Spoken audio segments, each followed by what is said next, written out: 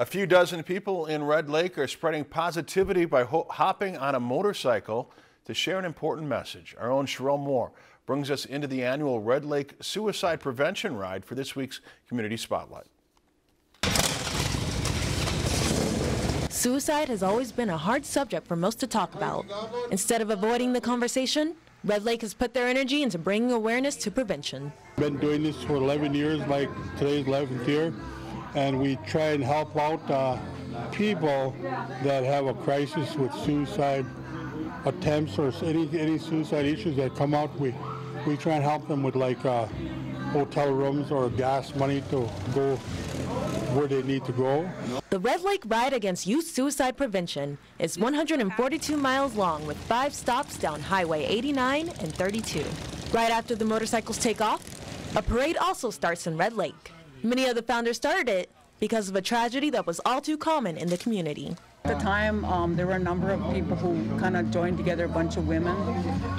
They have long lost kids in their family.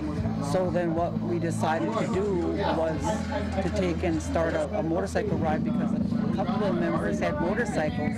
And they said, let's do a motorcycle ride. Over the years, the ride's message has grown. This year, there are more than 60 bikes that are part of the Suicide Prevention Ride. This is probably one that's really, really big. We usually run probably about 40, 45 bikes. They're not only Red Lake bikes. There's bikes. The majority of the bikes come from other areas. Dimitri, Blackduck, Clearbrook.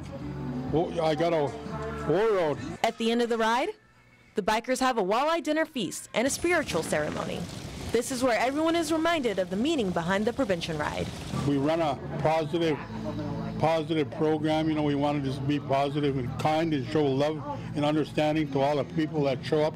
And that's what we promote, is love, kindness, and understanding.